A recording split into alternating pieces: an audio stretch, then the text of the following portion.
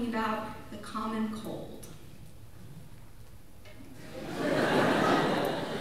Now, on the right, we have a healthy lung, and on the left, I have a lung of a person who has experienced the common cold.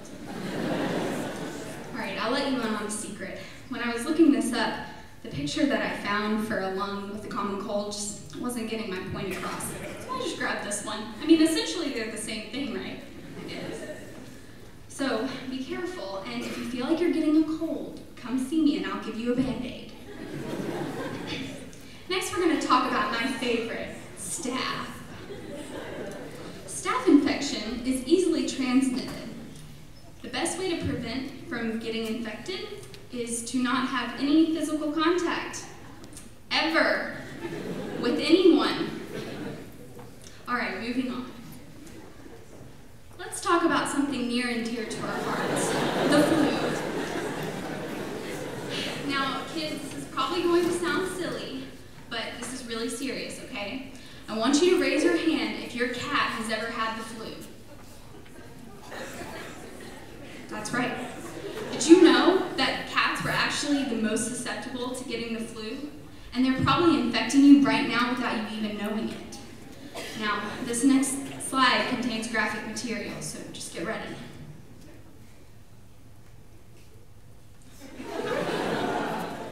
I really hope that the Peppers have taken Pickles to the vet lately, because this is just tragic.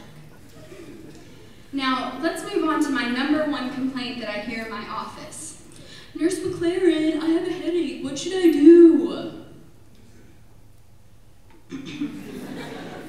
Take, for example, our beloved headmaster, Mr. Weber.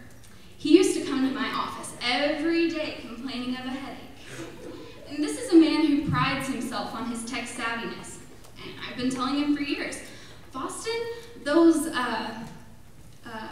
e-pads, they're really bad for you. Don't you know how dangerous they are? And don't you know what can happen? And then it happened. This is not a bad joke, kids. This is for real.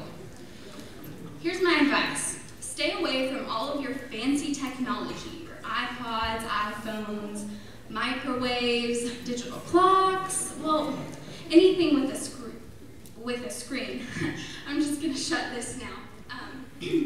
So, before I go, I just want to review that in a couple weeks we have exams, and my rule is that you cannot come to my office unless you have one of the 3 B's. So I want everyone to say them with me. Are you ready? Yeah! Okay, let's start with the first one.